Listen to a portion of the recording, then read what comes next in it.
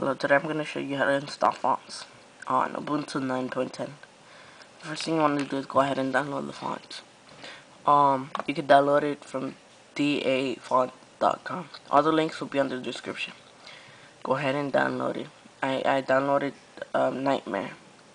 Now, exit out of that and go to Places and go to Downloads. The file will be right here. Go ahead and extract here. After it's done extracting, I'll say nightmare.ttf. Make sure it says TTF. Now go ahead and put it in your desktop. Okay. After that, you want to go ahead and install this. It says sudo space mkdir and this. Okay. Just go to applications, accessories, and terminal, and go ahead and install that. I'll put it in the description if you didn't see it right there.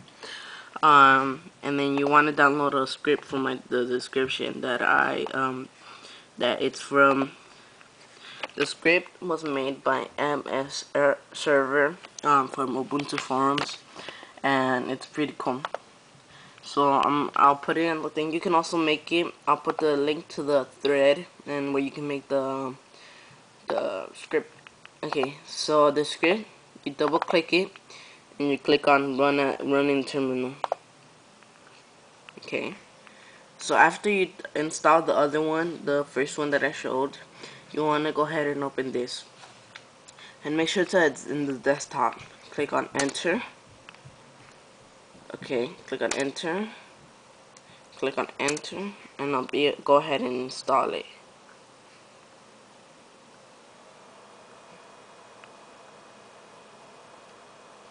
Okay, so you will probably need to restart running programs to use this new font.